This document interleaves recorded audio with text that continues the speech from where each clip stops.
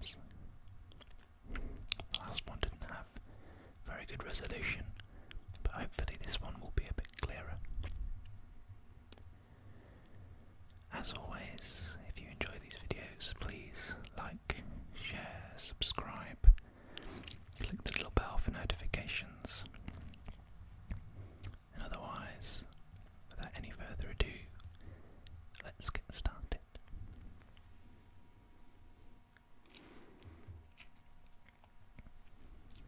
An ironic dream of a common language for women in the integrated circuit.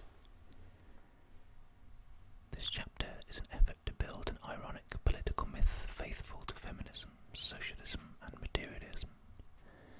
Perhaps more faithful as blasphemy is faithful than as reverent worship and identification. Blasphemy has always seemed to require taking things very seriously. I know no better stance to adopt from within the secular religious evangelical traditions of United States politics, including the politics of socialist feminism. Blasphemy protects one from the moral majority within, while still insisting on the need for community. Blasphemy is not apostasy. Irony is about contradictions that do not resolve into larger wholes, even dialectically, about the tension of holding incompatible things together because both or all are necessary and true. Irony is about humour and serious play. It is also a rhetorical strategy and a political method, one I would like to see more honoured within socialist feminism. At the centre of my ironic faith, my blasphemy, is the image of the cyborg. A cyborg is a cybernetic organism, a hybrid of machine and organism, a creature of social reality as well as a creature of fiction.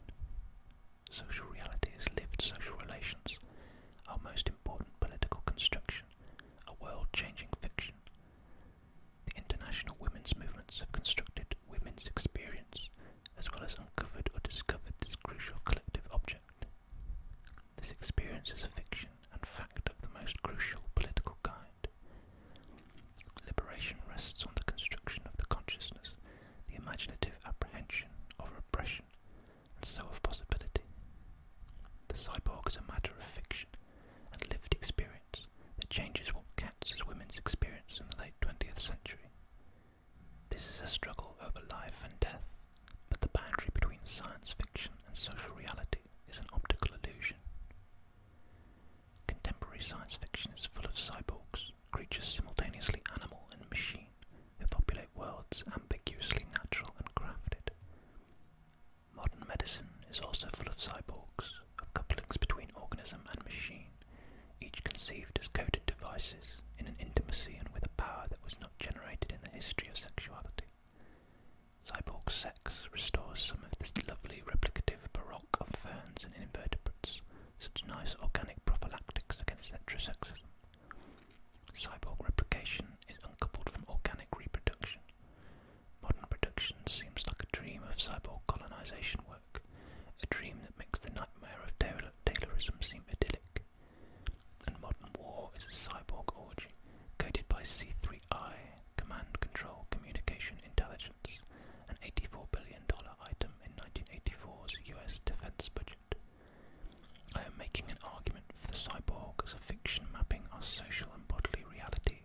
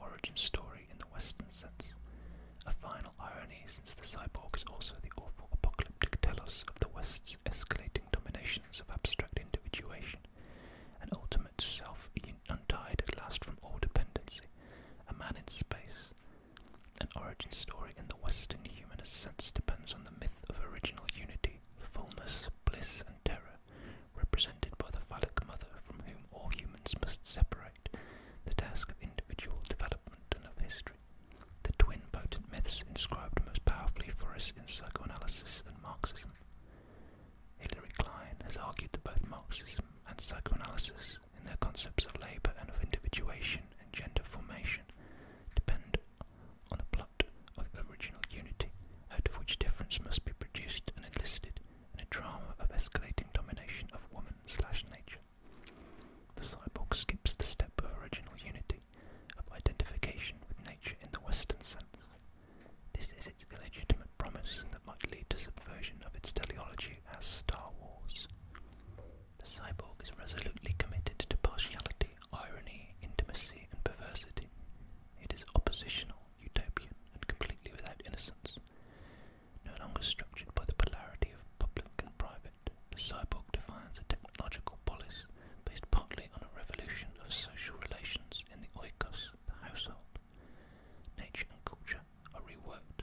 The one can no longer be the resource for appropriation or incorporation by the other. The relationships for forming wholes from parts, including those of polarity and hierarchical domination, are at issue in the cyborg world.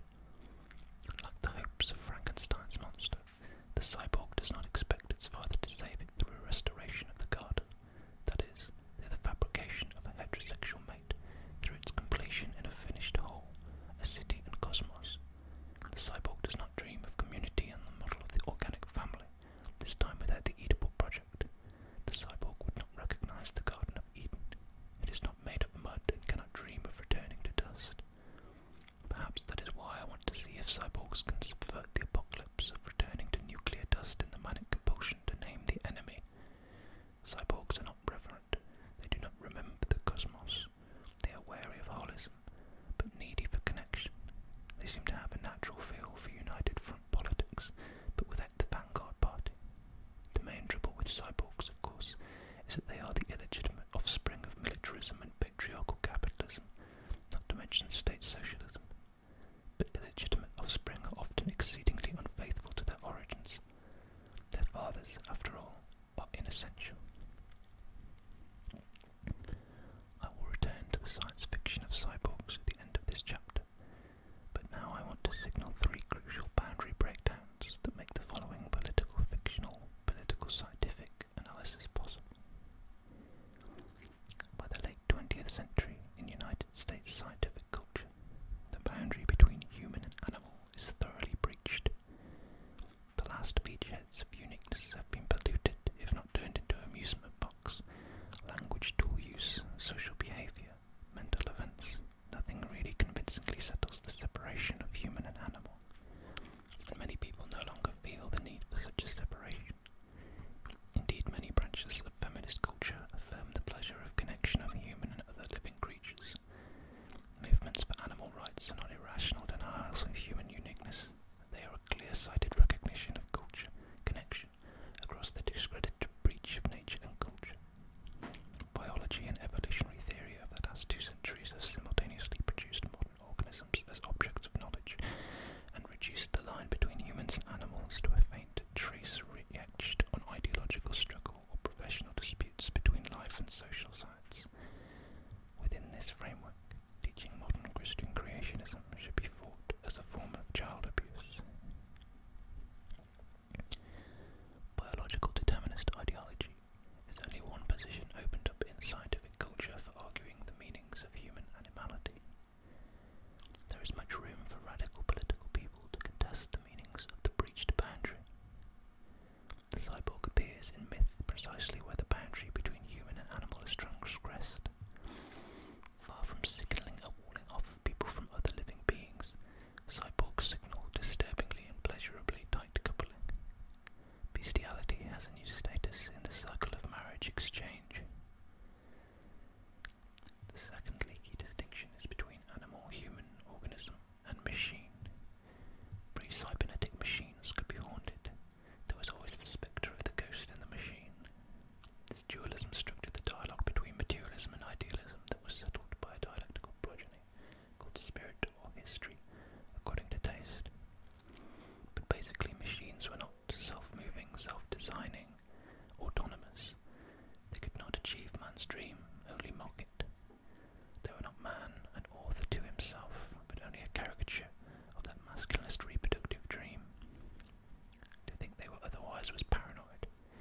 Now we are not so sure. Late 20th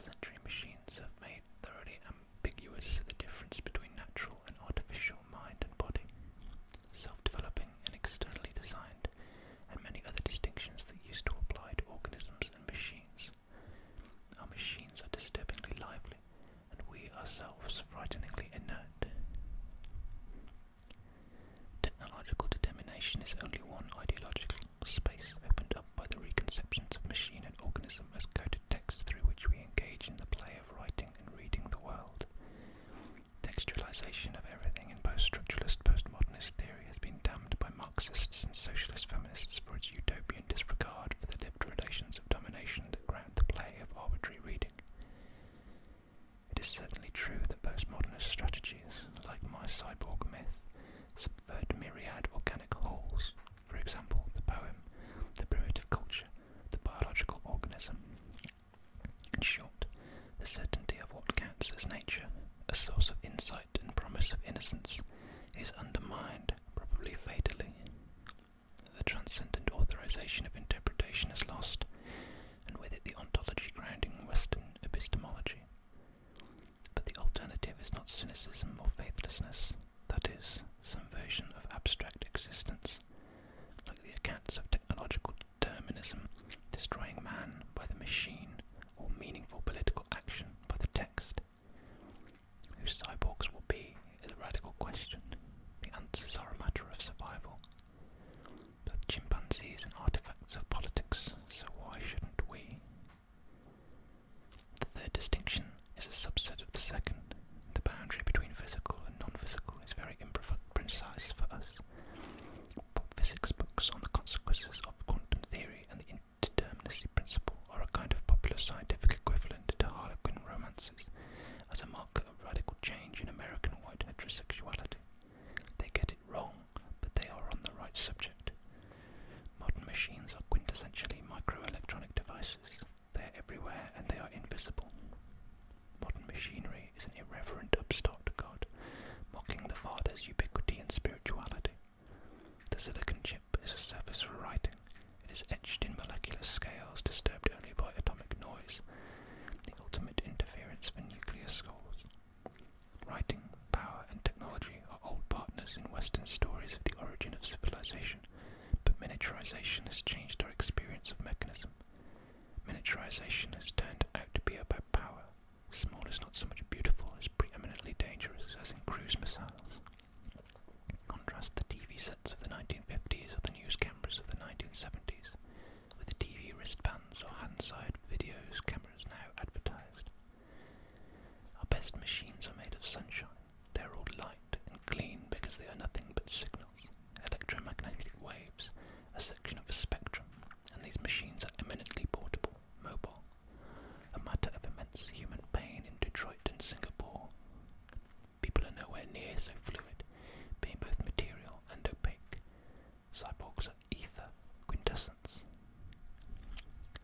The ubiquity and invisibility of cyborgs is precisely why these sunshine belt machines are so deadly.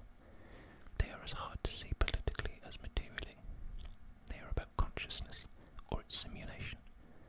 They are floating signifiers moving in pickup trucks across Europe, blocked more effectively by the witch-weavings of the displaced and so unnatural Greenham women, who read the cyborg webs of power so very well, than by the militant labour of older masculinist politics, whose natural constituency needs defence jobs. Ultimately, the hardest science is about the realm of greatest boundary confusion, the realm of pure number, pure spirit, C3I, cryptography, and the preservation of potent secrets. The new machines are so clean and light. The engineers are sun worshippers mediating a new scientific revolution, associated with the night dream of post-industrial society. The diseases evoked by these clean machines are no more than the minuscule coding changes of an antigen in the immune system, no more than the experience of stress. The nimble fingers of Oriental women, the old fascination of little Anglo-Saxon Victorian girls with dolls' houses, women's enforced attention to the small take on quite new dimensions in this new world.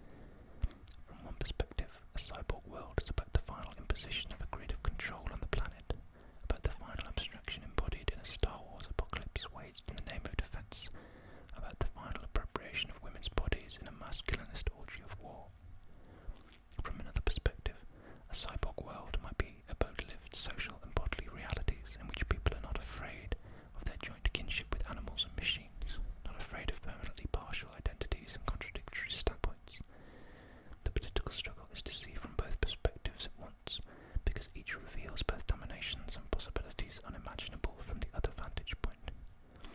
Single vision produces worse illusions than double vision or many-headed monsters. Cyborg unities are monstrous and illegitimate in our present political circumstances. We could hardly hope for more potent myths for resistance and recoupling. I like to imagine LAG, the Livermore Action Group, as a kind of cyborg society dedicated to realistically converting the laboratories that most fiercely embody and spew out the tools of technological apocalypse, and committed to building a political form that acutely manages to hold together witches, engineers, elders, perverts, Christians, mothers, and Leninists long enough to disarm the state. Vision Impossible is the name of the affinity group in my town. Affinity, related not by blood but by choice, the appeal of one chemical nuclear group for another. Fractured identities. It has become difficult to name one's feminism by a single adjective, or even to insist in every circumstance upon the noun. Consciousness of exclusion through naming is acute. Identities seem contradictory, partial, and strategic, with the hard-won recognition of their social and historical constitution. Gender, race, and class cannot provide the basis for belief in essential unity. There is nothing about being female that naturally binds women. There is not even such a state as being a female, itself a highly complex category constructed in contested sexual scientific discourses and other social practices. Gender, race, or class consciousness is an achievement forced on us by the terrible historical experience of the contradictory social realities of patriarchy, colonialism, and capitalism. And who counts as us in my own rhetoric? Which identities are available to ground such a potent political myth called us? And what could motivate enlistment in this collectivity? Painful fragmentation among feminists, not to mention among women, along every possible fault line has made the concept of woman elusive, an excuse for the matrix of women's dominations of each other. For me, and for many who share a similar historical location in white, professional, middle-class, female, radical North American mid-adult bodies, the sources of a crisis in political identity are legion. The recent history for much of the US left and US feminism has been a response to this kind of crisis by endless splitting and searching for a new essential unity. But there has also been a growing recognition of another response through coalition. Affinity, not identity. Jayla Sandoval, from a consideration of specific historical moments in the formation of the new political voice called Women of Colour, has theorised a hopeful model of political identity called oppositional consciousness, born of the skills for reading webs of power by those refused stable membership in the social categories of race, sex, or class. Women of Colour, a name contested at its origins by those who we would cooperate, as well as a historical consciousness marking systematic breakdown of all the signs of man in Western traditions, constructs a kind of postmodernist identity out of otherness, difference, and specificity. This postmodernist identity is fully political, whatever might be said about other possible postmodernisms. Sandoval's oppositional consciousness is about contradictory locations and heterochronic calendars, not about relativisms and pluralisms. Sandoval emphasizes the lack of any essential criterion for identifying you as a woman of colour. She notes that the definition of the group has been by conscious appropriation of negation. For example, a Chicana or US black woman has not been able to speak as a woman or as a black person or as a Chicano. Thus she was at the bottom of a cascade of negative identities, left out of even the privileged, oppressed, authorial categories called women and blacks, who claimed to make the important revolutions. The category woman negated all non-white women, black negated all non-black people, as well as all black women. But there was also no she, no singularity, but a sea of differences among US women who have affirmed their historical identity as US women of colour. This identity marks out a self-consciously constructed space that cannot affirm the capacity to act on the basis of natural identification, but only on the basis of conscious coalition, of affinity, of political kinship. Unlike the woman of some streams of the white women's movement in the United States, there is no naturalization of the matrix, or at least this is what Sandoval argues is unique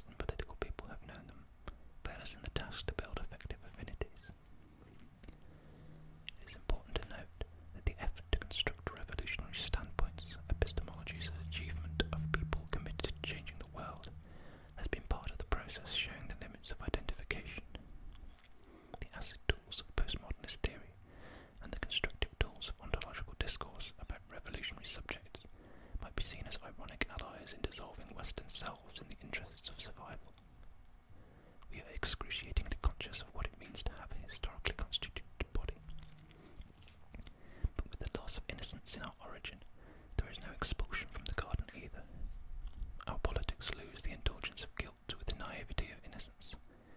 But what would another political myth for socialist feminism look like?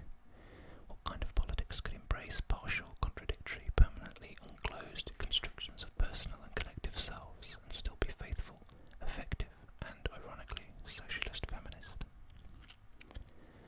I do not know of any other time in history when there was a greater need for political unity to confront effectively the dominations of race, gender, sexuality, and class. I also do not know of any other time when the kind of unity we might help build could have been possible. None of us have any longer the symbolic or material capability of dictating the shape of reality to any of them, or at least we cannot claim innocence from practicing such dominations. White women, including socialist feminists, discovered, that is, were forced kicking and screaming to notice the non-innocence of the category woman. That consciousness changes the geography of all previous categories. It denatures them as heat denatures a fragile protein. Cyborg feminists have to argue that we do not want any more natural matrix of unity, and that no construction is whole. Innocence, and the corollary insistence on victimhood as the only ground for insight, has done enough damage. But the constructed revolutionary subject must give late 20th century people pause as well. In the fraying of identities and in the reflective strategies for constructing them, the possibility opens up for weaving something other than a shroud for the day after the apocalypse that so prophetically ends salvation history. Both Marxist/socialist feminisms and radical feminisms have simultaneously naturalized and denatured the category woman and consciousness of the social lives of women. Perhaps a schematic caricature can highlight both kinds of moves. Marxian socialism is rooted in an analysis of wage labour which reveals class structure. The consequence of the wage relationship is systematic alienation, as the worker is dissociated from his, sick, product. Abstraction and illusion rule in knowledge, domination rules in practice. Labour is the preeminently privileged category enabling the Marxist to overcome illusion and find that point of view which is necessary for changing the world.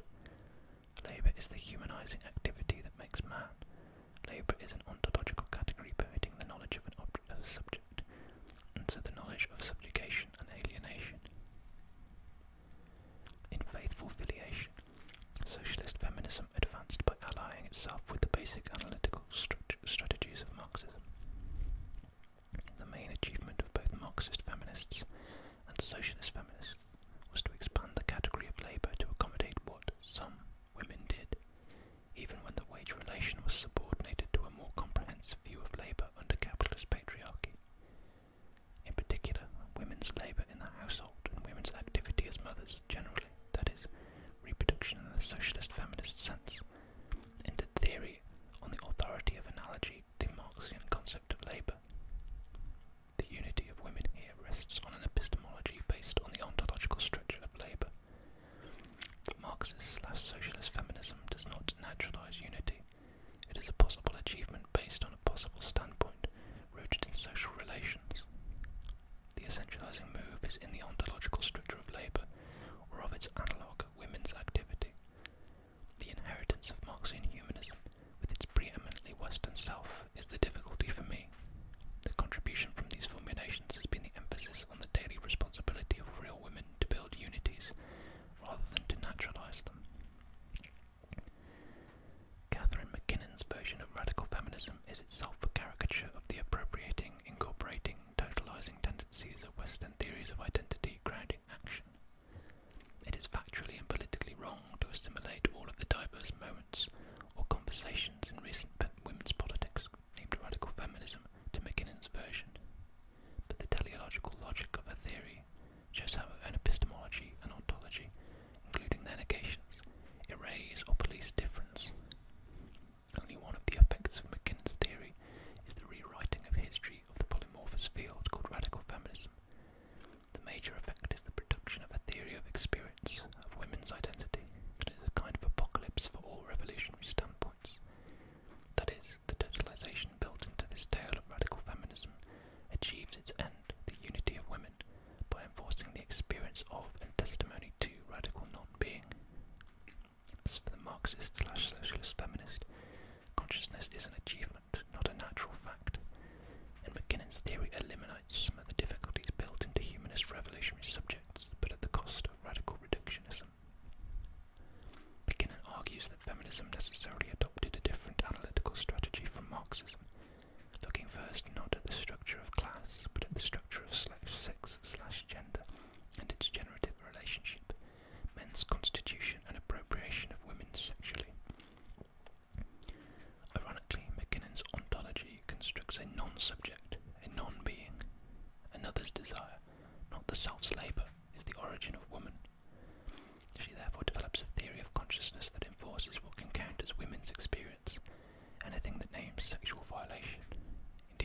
itself as far as women can be concerned.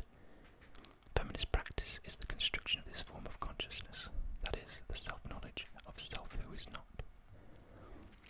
Perversely, sexual appropriation in this feminism still has the epistemological status of labour. That is to say, the point from which an analysis able to contribute to changing the world must flow. But sexual objectification, not alienation, is the consequence of the structure of sex/gender. In the realm of knowledge, the result of sexual objectification is illusion and abstraction. However, a woman is not simply alienated from her product, but in a deep sense does not exist as a subject, or even potential subject, since she owes her experience as a woman to sexual appropriation. To be constituted by another's desire is not the same thing as to be alienated in the violent separation of the labourer from his product. McKinnon's radical theory of experience is totalizing in the extreme. It does not so much marginalize as obliterate the authority of any other woman's political speech and action. It is a totalization producing what Western patriarchy itself never succeeded in doing: feminists' consciousness of the non-existence of women, except as products of men's desire. I think McKinnon correctly argues that no Marxian version of identity can firmly ground women's unity, but in solving the problem of the contradictions of any Western revolutionary subject for feminist purposes, she develops an even more authoritarian doctrine of experience. If my complaint about socialist/Marxian standpoints is their unintended erasure of polyvocal, unestimable radical difference made visible in anti-colonial discourse and practice, McKinnon's intentional erasure of all difference through the device of the essential non-existence of women is not reassuring. My taxonomy, which like any other taxonomy is a reinscription of history, radical feminism can accommodate all of the activities of women named by socialist feminists as forms of labour, only if the activity can somehow be sexualized. Reproduction had different tones of meanings for the two tendencies, one rooted in labour, one in sex, both calling the consequences of domination and ignorance of social and personal reality false consciousness.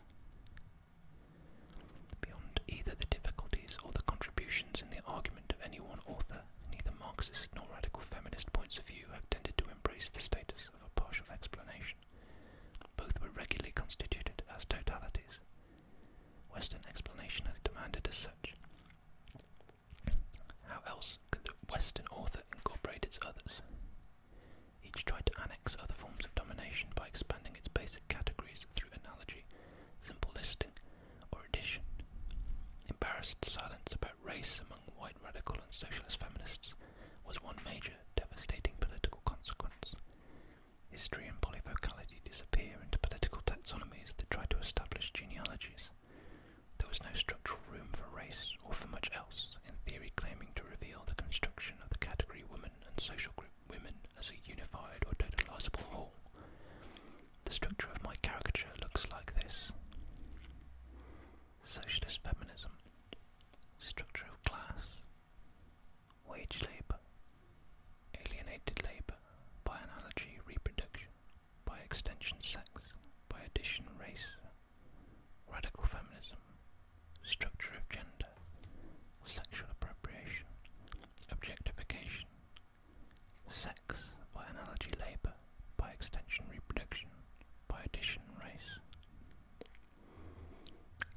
In another context, the French theorist Julia Kristeva claimed women appeared as a historical group after the Second World War, along with groups like youth.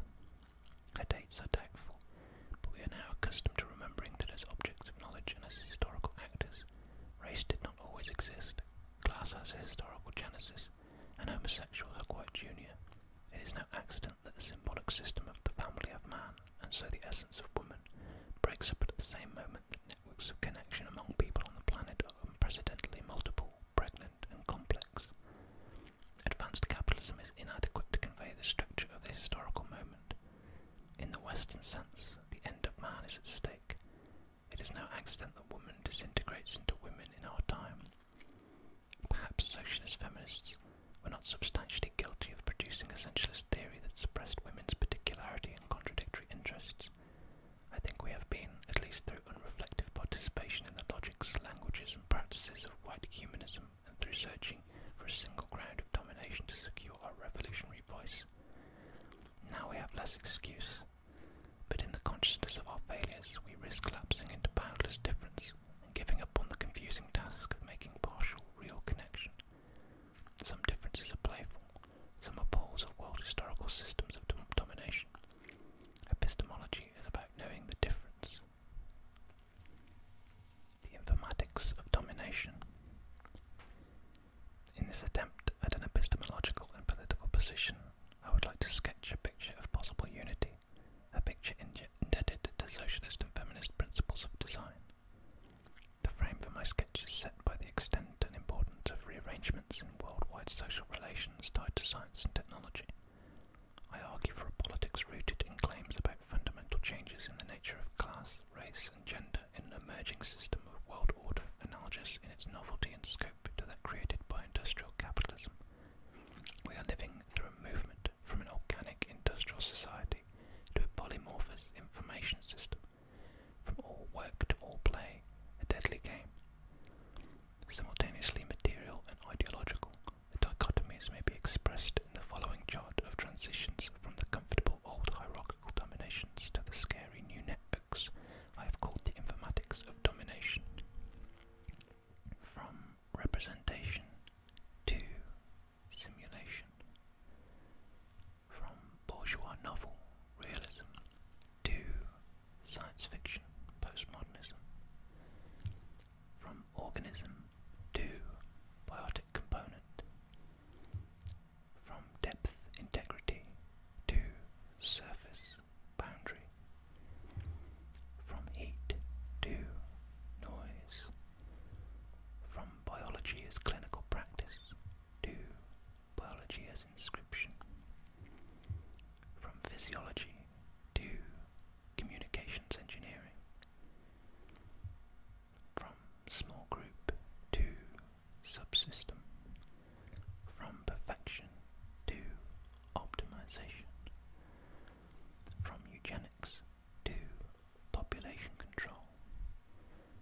From decadence, magic mountain, to obsolescence, future shock.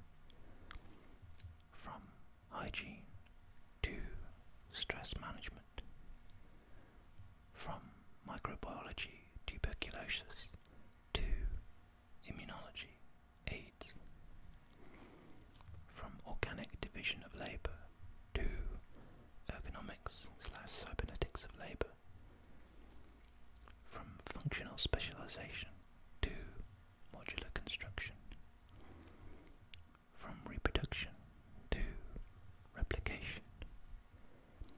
From organic sex role specialization to optimal genetic strategies. From biological determinism to evolutionary inertia constraints.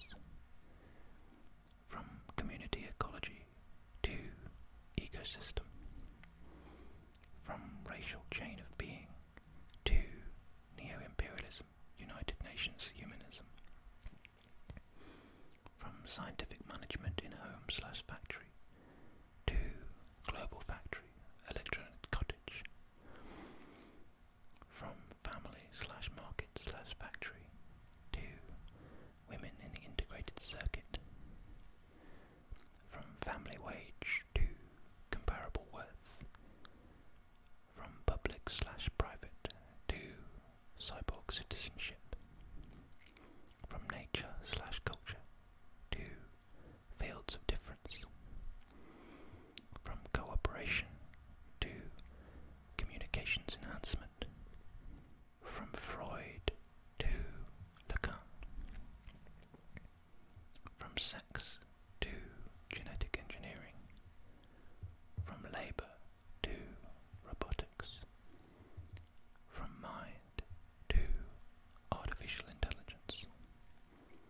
From Second World War to Star Wars. From white capitalist patriarchy to informatics of domination. This list suggests several interesting things. First, the objects on the right-hand side cannot be coded as natural, a realization that subverts naturalistic coding for the left-hand side as well. We cannot go back ideologically or materially. It's not just that God is dead,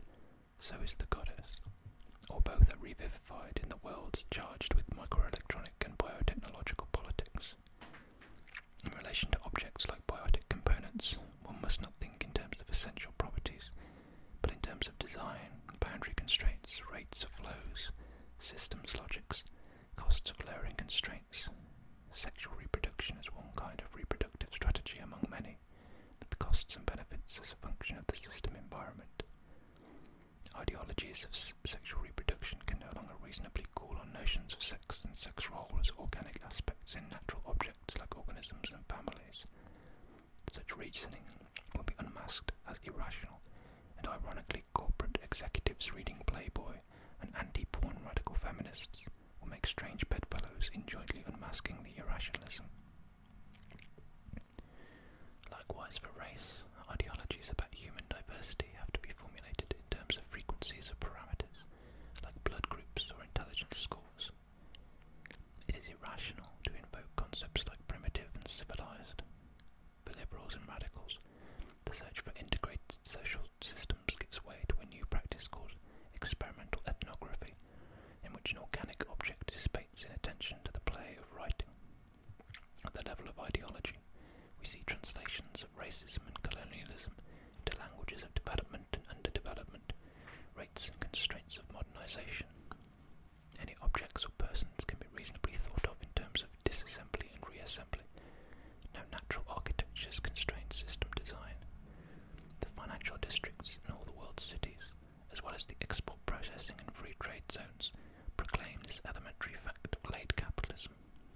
The entire universe of objects that can be known scientifically must be formulated as problems in communications engineering for the managers, or theories of the text for those who would resist.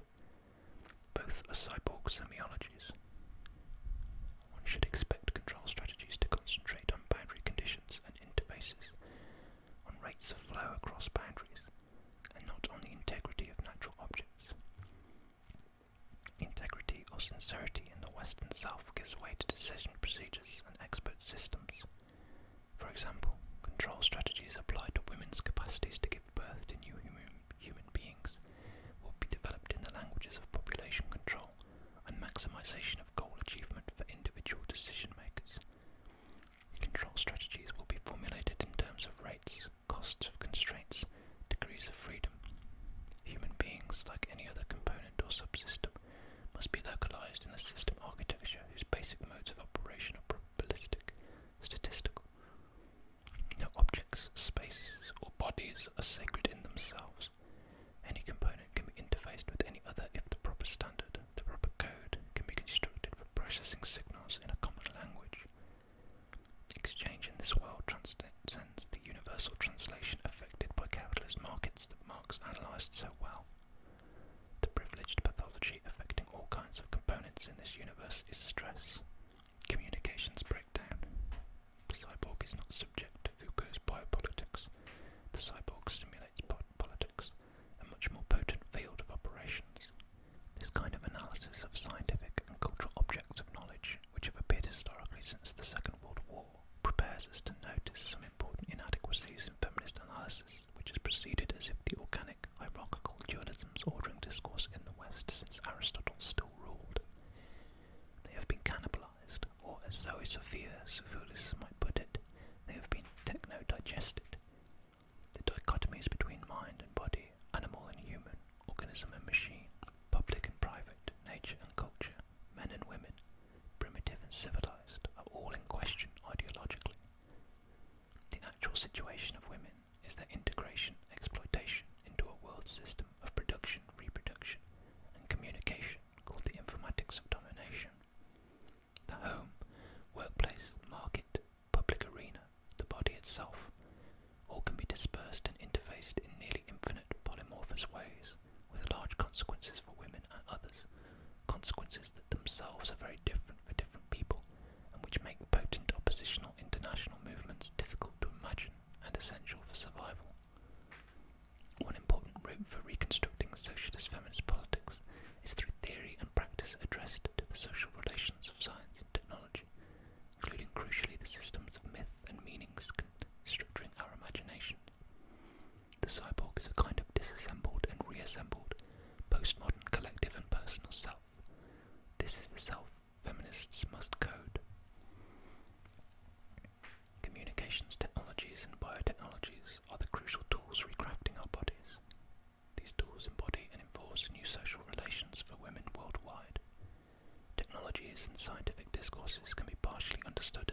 organisations, i.e. as frozen moments of the fluid social interactions constituting them, but they should also be viewed as instruments for enforcing meanings. The boundary is permeable between tool and myth, instrument and concept, historical systems of social relations and historical anatomies of possible bodies, including objects of knowledge. Indeed, myth and tool mutually constitute each other. Furthermore, communication sciences and modern biologies are constructed by a common move, the translation of the world into a problem of coding, a search for a common language in which all resistance to instrumental control disappears and all heterogeneity can be submitted to disassembling, reassembling, investment and exchange. In communication sciences, the translation of a world into a problem in coding can be illustrated by looking at cybernetic feedback control systems theories applied to telephone technology, computer design, weapons deployment, or database construction and maintenance. In each case, solution to the key questions rests on a theory of language and control. The key operation is determining the rates, directions, and probabilities of flow of a quantity called information. The world is subdivided by boundaries differentially permeable to information. Information is just that kind of quantifiable element, unit, basis of unity, which allows universal translation, and so unhindered instrumental power, called effective communication. The biggest threat to such power is interruption of communication. Any system breakdown is a function of stress. The fundamentals of this technology can be condensed into the metaphor C3I, Command, Control, Communication, Intelligence, the military symbol for its operations theory. In modern biologies, the translation of the world into a problem in coding can be illustrated by molecular genetics, ecology, sociobiological evolutionary theory, and immunobiology. The organism has been translated into problems of genetic coding and readout. Biotechnology, a writing technology, informs research broadly. In a sense, organisms have ceased to exist as objects of knowledge, and giving way to biotic components, i.e. special kinds of information processing devices. The analogous moves in ecology could be examined by probing the history and utility of the concept of the ecosystem. Immunobiology and associated medical practices are rich exemplars of the privilege of coding and recognition systems as objects of knowledge, as constructions of bodily reality for us. Biology here is a kind of cryptography. Research is necessarily a kind of intelligence activity. Ironies abound. A stressed system goes awry. Its communication processes break down. It fails to recognize the difference between self and other. Human babies with baboon hearts evoke national ethical perplexity. For animal rights activists at least as much as for the guardians of human purity. In the US, gay men and intravenous drug users are the privileged victims of an awful immune system disease that marks, inscribes on the body, confusion of boundaries and moral pollution. But these excursions into communication, sciences and biology have been at a rarefied level. There is a mundane, largely economic reality to support my claim that these sciences and technologies indicate fundamental transformations in the structure of the world for us. Communications technologies depend on electronics. Modern states, multinational corporations, military power, welfare state apparatuses, satellite systems, political processes, fabrication of our imaginations, labour control systems, medical constructions of our bodies, commercial pornography, the international division of labour, and religious evangelism depend intimately upon electronics. Microelectronics is the technical basis of simulacra, that is, of copies without originals. Microelectronics mediates the translations of labour into robotics and word processing, sex into genetic engineering and reproductive technologies, and mind into artificial intelligence and decision procedures. The new biotechnologies concern more than human reproduction. Biology is a powerful engineering science for redesigning materials and processes, has revolutionary implications for industry, perhaps most obvious today in areas of fermentation, agriculture and energy. Communication sciences and biology are constructions of natural technical objects of knowledge in which the difference between machine and organism is thoroughly blurred. Mind, body and tool are on very intimate terms. The multinational material organization